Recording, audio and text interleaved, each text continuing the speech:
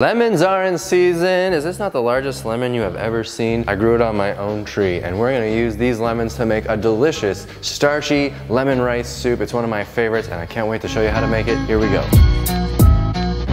Hey everybody, this is Dylan. The whole purpose of this YouTube video is to show you how simple and easy it can be to maintain a healthy diet. Most people think, oh, it's so complex, what am I gonna do? I gotta relearn everything, but you really don't. It's way easier than any kind of standard American cooking. So let's make a really tasty lemon rice soup. This is a Greek dish, one that I grew up eating in restaurants, but it usually is very salty and probably pretty darn oily too. So we've taken that out, we're making a totally SOS-free version, no added salt, oil, sugar. I think it's springy, it's lighter because of the citrusy flavor. Let's do this soup, get in here. First up, we've got 4 carrots. I'm gonna chop these up and throw them. I've got a little Dutch oven right here. You may be wondering, well, don't you need to preheat the Dutch oven before you throw all the vegetables in it? I don't care about any of that. I'm just gonna chop right into my pot. I'll dirty less dishes. Let's chop some carrots. Chop the top off, and sometimes I cut the bottom off if it's a little janky, but I don't bother peeling off the skin. Not because I'm chasing after nutrients and oh, the outside of the carrot is so healthy. I don't care about any of that. I just don't peel the skin off because I'm lazy. So let's just chop this into a manageable piece, chop it in half. I like something kind of like that. I don't like big, chunky, stewy veggies, but it's all good, just whatever. Chop up 4 carrots and throw it in your pot. Next up, we've got 4 stalks of celery. We're gonna chop them up just like the carrots, make them the size you want. I'll just take the celery, cut it down the center, and then obviously this part's bigger, so I'll just make like another slice maybe. And now you've got some uniform enough cuts. Okay, in the tank. Next up, an onion. Yes, this is a mirepoix. Did I get that right this time, Reeves? Not mirepoix? Mirepoix. Thanks a lot. Just take your onion, remove the skin, chop it in half, slice it, turn it, dice it, we're done. Throw it in the pot and let's move on. For the garlic, you know I like to use that garlic rock, the heavy flat rock, and I can just smash this thing and start to break it up. And we're gonna take whatever, 4 or 5 cloves, and then if you take each clove and smash it like that, the skin is gonna just come right off. So simple. Look at how easy it is to skin some garlic. Get yourself a garlic rock, you know what I mean?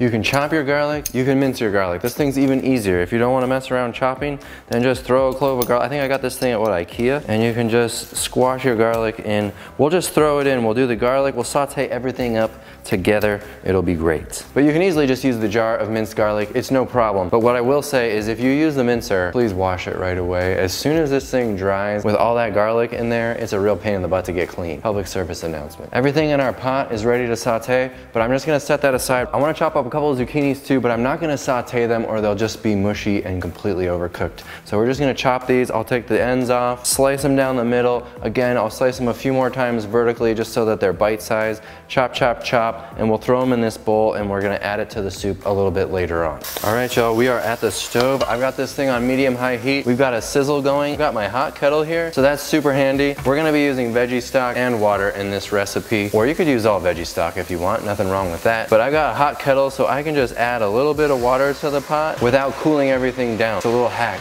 Use it and just let this thing sizzle. Let it go through like 3 times. You gotta add a little bit of water. As it dries out and gets a little sticky, you can hear it. It sounds a little different.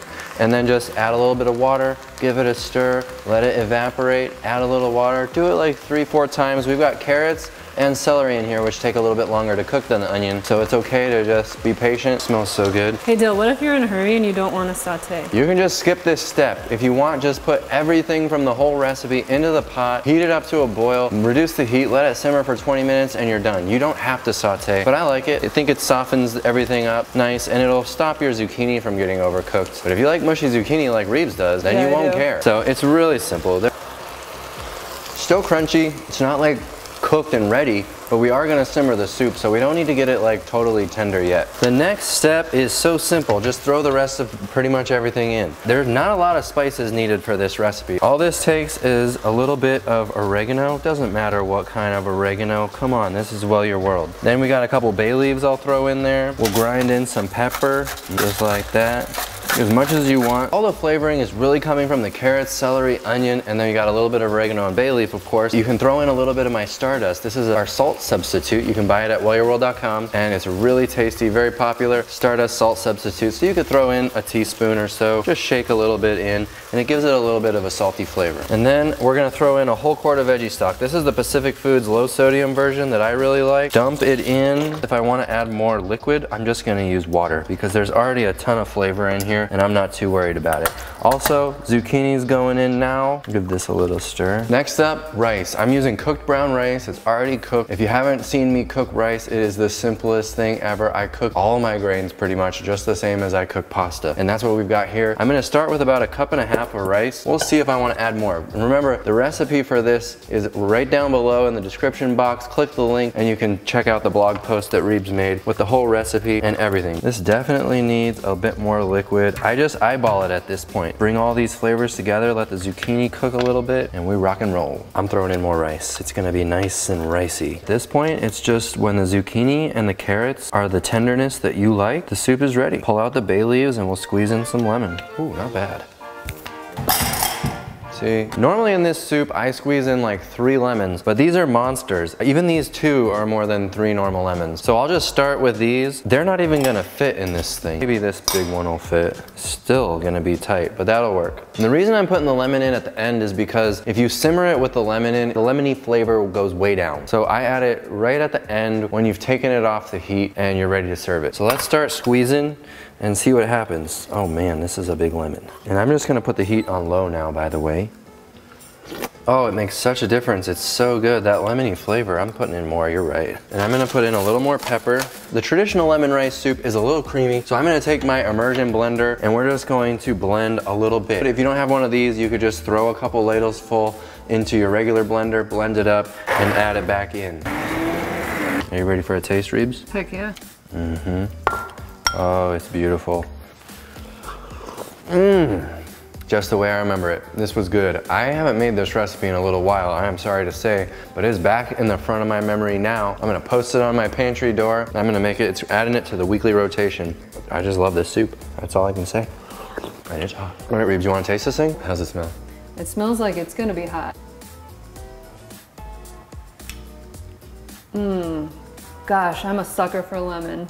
That is so good. Thanks for watching this video, y'all. Click right here for a playlist with more simple recipes just like this one, and we'll see you on the next video. Are you having a baby or something next month? No, I just ate too much soup. Ah, too much soup. It's that lemon rice, you know what I mean? Yeah. Thanks, y'all. Take care. Bye. Bye.